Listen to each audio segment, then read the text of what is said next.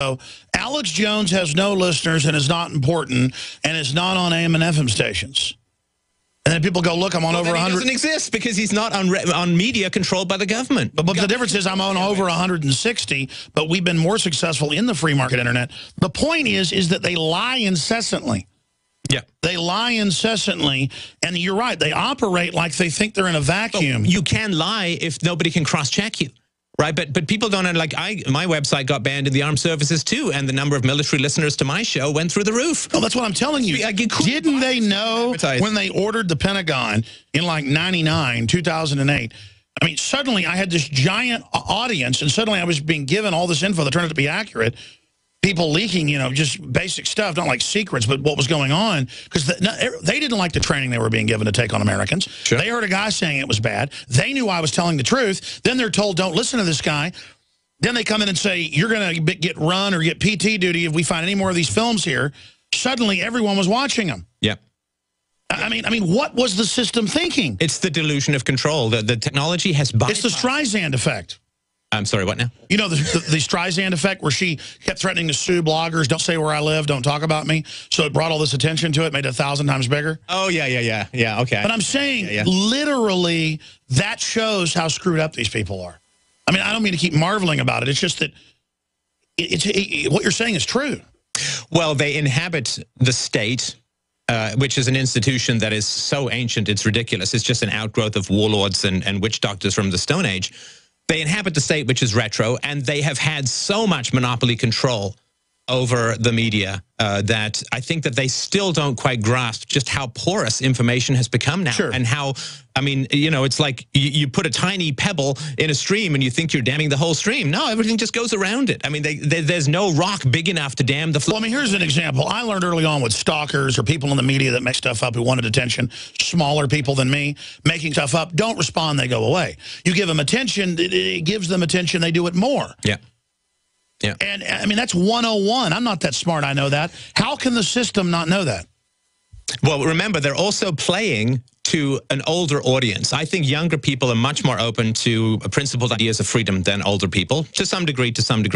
And I think what they're doing is they're playing to an audience that themselves do not understand how widely porous the flow of information has become. So what they're saying, the people are saying, well, we don't want our kids seeing these Second Amendment things. It's like, well, we talk to Facebook and it's taken care of. And people are like, hey, I'm over 50. That sounds plausible to me because, you know, when they weren't allowed to show it on TV, they weren't allowed to show it on TV and nobody knew about it. Or when it wasn't allowed. Yeah, don't they get by banning Super Bowl ads that are pro-gun, by arresting kids that draw a picture of a gun at school, they only make it sexier? Because let me tell you, with the liberal trendies, the sexiest thing now is to go square dancing, two-stepping, buy guns, become a hillbilly. We're actually winning with the young liberals. They're waking up and becoming libertarians. Yeah. I don't know what's going to happen for the power structure because it's not going well.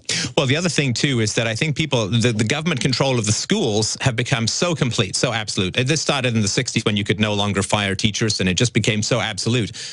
And I don't think people really remember or understand that when young people think of the state, they think of the school. And the experiences they have in the school are so uniformly negative these days. I mean, it was pretty bad when I was a kid. That was horrible when I was in. Yeah, but it's become even worse now. Like, I mean, in the 30 years since I was in high school, I mean, it's become exponentially worse. And like now, as you know, they're built by the same people who build prisons. It's a mind control facility. Yeah, it is a prison. It is an actual prison that you're forced to go to. And so I think the government is used to this patriotic blah, blah, blah. But teenagers now understand that it's the government that runs their lives as teenagers. It's the government that makes them go to school. And they're rebelling against mommy and daddy now, but the state is their mommy and daddy. They're going to rebel against the state. Raised by the state. They've been put in state institutions from about the age of 3 or 4 onwards. And so when the state tells them stuff, all the rebellion that used to go to mom and dad in the 50s is now going to the state. What a beautiful situation to be in. What a great fomenting, wonderful lava pool we've got to inject some reason and passion into and to wake people up. Because for every action, there's an equal and opposite reaction. Yeah. Hey, imagine if high school went on forever. Well, welcome to the modern government. You know, if that doesn't make... You know, I have a recurring nightmare that I still have where I'm back in high school. Do you still have that one where you didn't study for some test? Yeah. I still have those. And like, I'll be like, the nightmare is I'm 30 as a senior. Oh, no. And I'm like, my God, I'm an idiot. I've got to get out of here. That's a great line. Do the rest of the hour with us. us. You got some lunch coming for you. Okay, we're going to come back, I promise, and go to Fred and go to Dave. You've been drill troopers. And go to Todd, Robert, and another, Fred and Todd. And then we're going to get your review of House of Cards. Yeah, okay. Stefan Molyneux is our guest. I'm Alex Jones. Freedom Domain Radio. We'll be right back. You've been hearing about the amazing benefits of Heart and Body Extract for many years. Now, hear from the co-founder. My name is Tony Knudsen, and I am the co-founder of Heart and Body Extract. We've been in business for over 13 years now. With thousands of satisfied customers who have experienced the amazing benefits but never experienced a price hike. We've kept consistent pricing the whole entire time the company's been in business, and will continue to do so. Call today for Heart and Body Extract, 866-295-5305, or visit hbextract.com. We the people grow cotton, weave fabric, engrave ink, embed strips and fibers to protect from counterfeit and carting to a private bank, having it lent back at interest, forcing taxes to service debt. This capitalism, or was Jefferson correct when stating a central bank issuing the public currency is a greater menace to the liberties of the people than a standing army? Ted Anderson, I'm placing a free silver dollar in a book that explains our monetary system. Call for your copy, 800-686-2237. It's time to understand the system. Call 800-686-2237. That's 800-686-2237. Great news, pure water lovers. BigBerkeyWaterFilters.com has a special discount offer for all GCN listeners. You can't do better than a Big Berkey for economy. For only 1.7 cents a gallon, a single set of filters can last for 5 to 10 years. There's none better than a Big Berkey for emergency preparedness as a backup water source. And you just can't beat a Big Berkey to remove dangerous chlorine, all types of fluoride, pathogenic bacteria, cysts, parasites, and unhealthy byproducts from municipal water. Berkey water filter systems are even powerful enough to purify stagnant pond water. For the gold standard in water filters, get a Big Berkey at BigBerkeyWaterFilters.com. And all GCN listeners get 5% off all ceramic filter systems. For details, call 1-877-99-BERKEY. That's 877-99-BERKEY. Big Berkey Water Filters, for the love of clean water.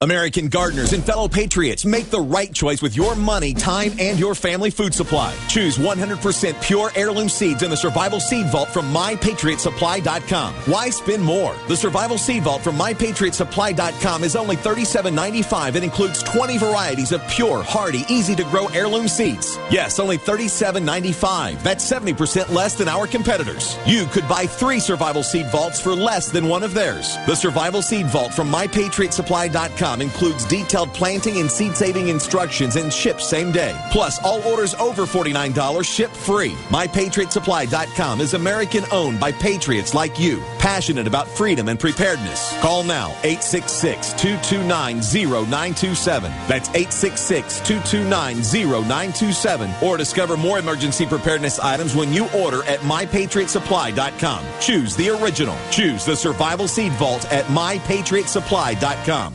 The facts are in. The studies are legion. Sodium fluoride and other toxic members of the fluoride family are devastating the health and cognitive ability of the American people. So why are the social engineers adding it to the water? Simple. Dumb down the host population that the parasitic technocracy is feeding on. We may not have been able to get fluoride out of the water supply yet, but we can help to get it out of our bodies. I am extremely excited to announce the exclusive InfoWars Life Fluoride Shield formulation, fusing 6 of the best documented ingredients from around the world to help the body remove not just toxic fluoride residues from the body, but a whole host of toxic substances. Let's take a stand against the globalists by blocking their poisons with Fluoride Shield. I use Fluoride Shield every day. Secure your Fluoride Shield and other pioneering formulations at InfoWarsLife.com today. Let's start cleansing our bodies now and support the Info War at the same time. That's InfoWarsLife.com.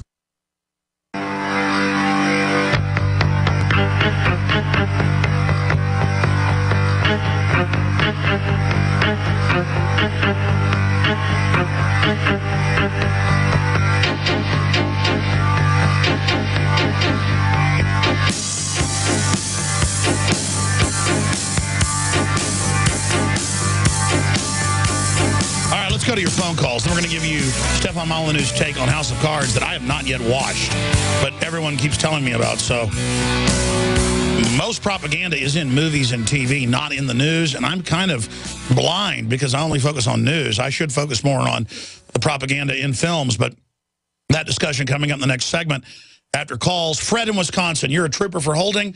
You're on the air worldwide. Go ahead. Hey, Alex.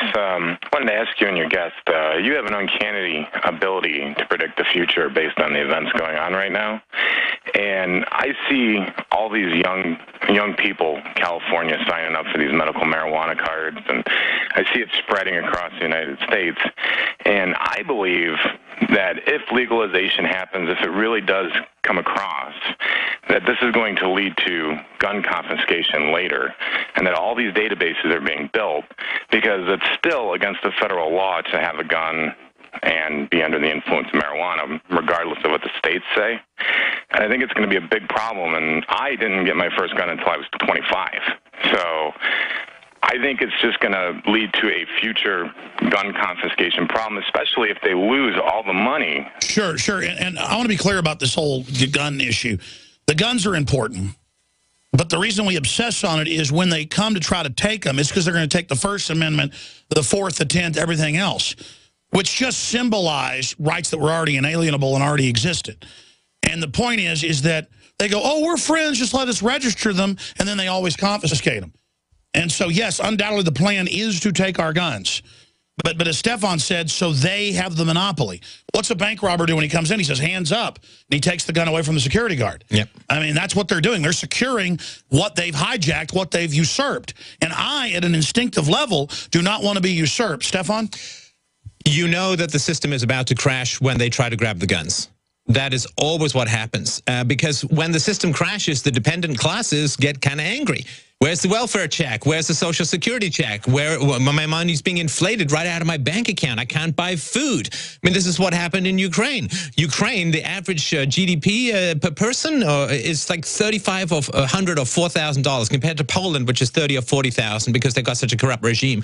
The Arab Spring was because the price of wheat went up 3 times. They couldn't afford to eat. So when you've got a dependent class, which has been fostered for the last 30 years, when you're about to run out of money, you've got to grab those guns. Otherwise, you could be facing some significant... And I want to explain something. It is massive centralization that allows runs on banks, that allows starvation, that allows deflation, inflation.